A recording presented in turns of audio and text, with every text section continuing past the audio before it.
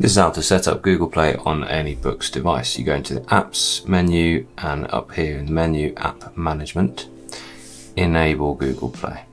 It's going to ask you to do a number of things. The first of all is to bind your Boox account.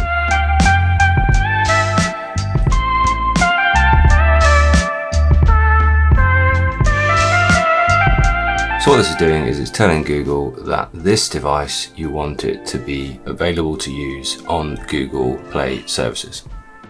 The moment that's done, you should see the number of this device essentially here in the registered Android IDs. What it's done is it's told Google that although this device isn't Play certified out of the box, you want to use Google Play services on it, and you kind of accept that might not be a perfect thing.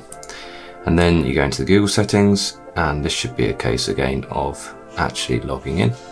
My recommendation is just be patient. You'll see that screen until it is actually registered with Google.